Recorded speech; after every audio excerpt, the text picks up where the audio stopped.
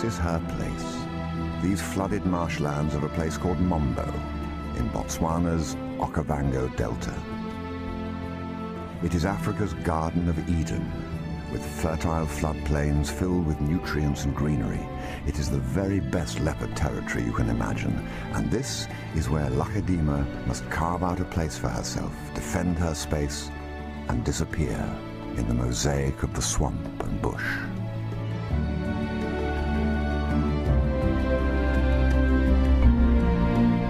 There is another leopard here, resting comfortably in the warm embrace of an ancient baobab tree. Leopards have climbed this same tree for over 500 years, generation after generation, but now this leopard is queen here.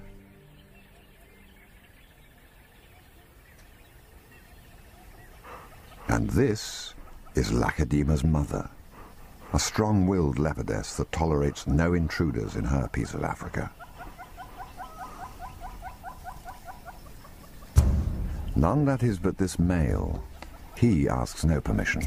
He's the dominant leopard from the burnt ebony tree to the south, a huge beast who prowls through her territory, and those of 6 other females as well.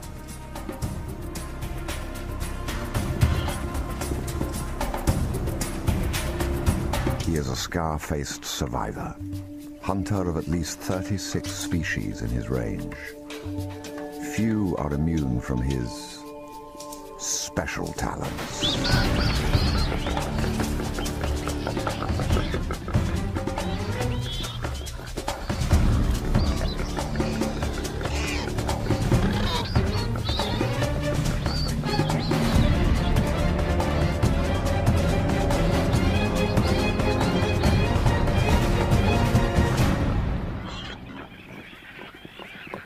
Variety is the key to his success. Specialist hunters die when their prey dies out, but leopards simply switch to their next victim. As a result, leopards stalk the forests from the tip of Africa to the eastern edge of Asia, from coasts to mountaintops, the most prolific great cat on Earth.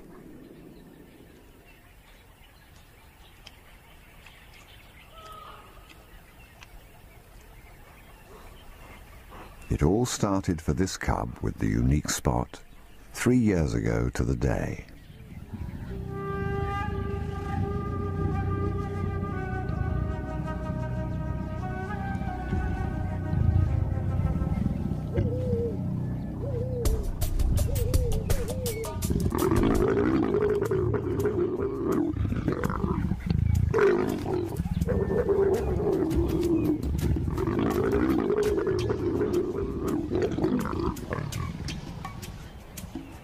It was a passionate and explosive affair, with snarling, exposed teeth and fur flying.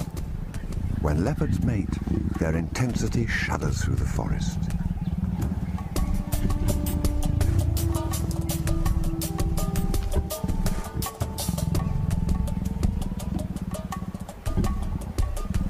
The couple shun food for a week and mate almost continuously.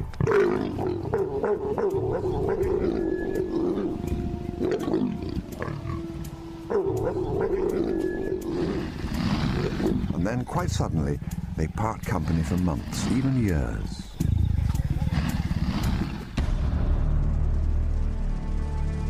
Lachadima is the local Setswana name for the lightning that rolls in at that time of the year. It means light from the sky, or above.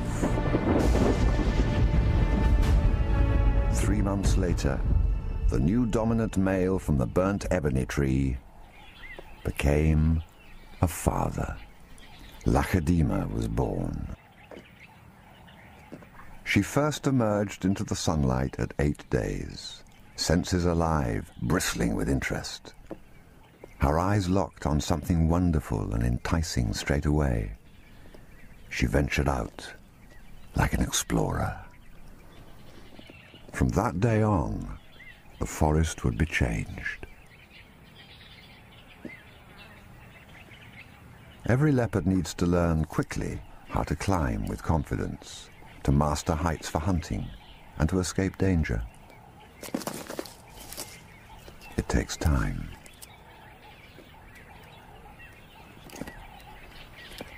And from the very beginning, a cub must draw on that deep inner instinct as a predator to stalk, hunt and kill. For the survivors, it is hardwired. The first few days will always determine their odds.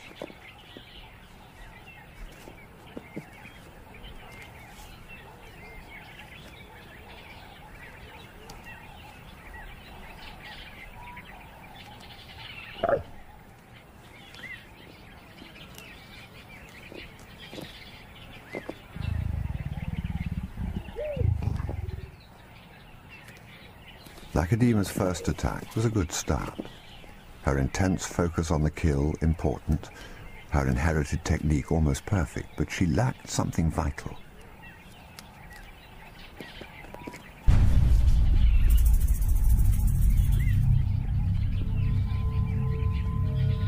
She was still too innocent to understand the obvious signs of danger.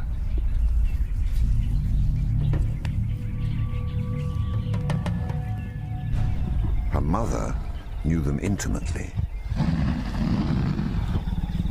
They have attacked before. Twice they killed her cubs. Daily they dog her every move, waiting for yet another macabre free meal.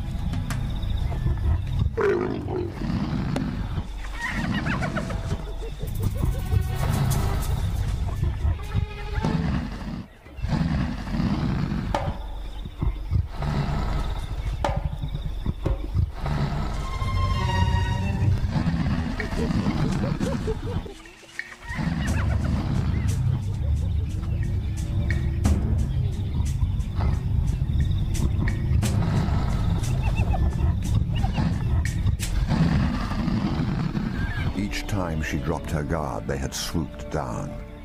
Now, even though she was vicious in her defense, they'd been found, the den revealed. It would just be a matter of time before they came back. All her hopes were now invested in this latest cub.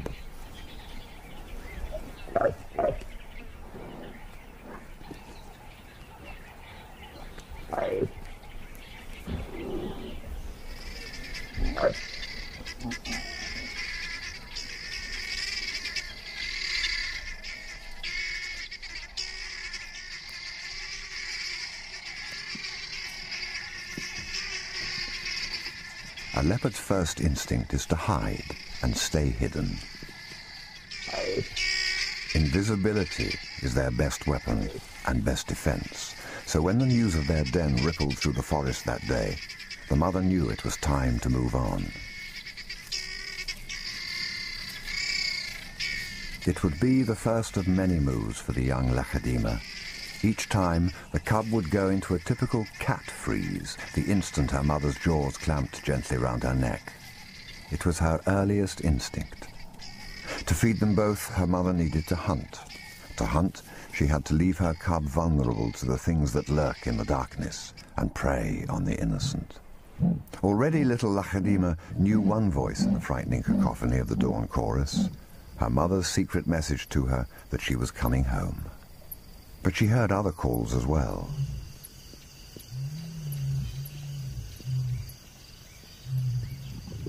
Nearby the den, there had been growls and cries of agony in the night.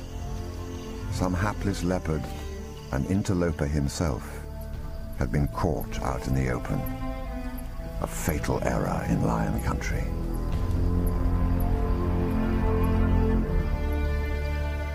Fate had saved Lachydima.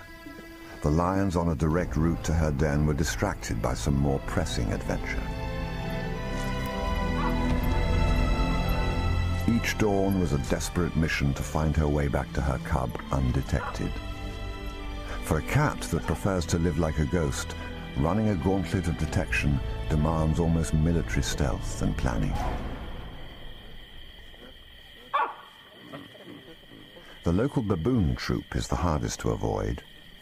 Over the years, the troop has grown from a few dozen to nearly 100 members.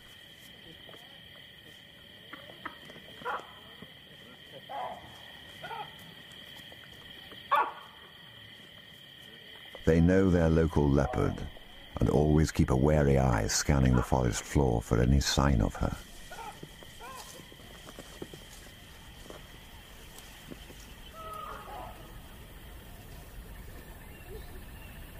So each and every return to the den is a victory. Each time that Lacedaemon survived another night was a success that none of the other cubs in 5 years ever achieved. Mother and daughter lived one day at a time.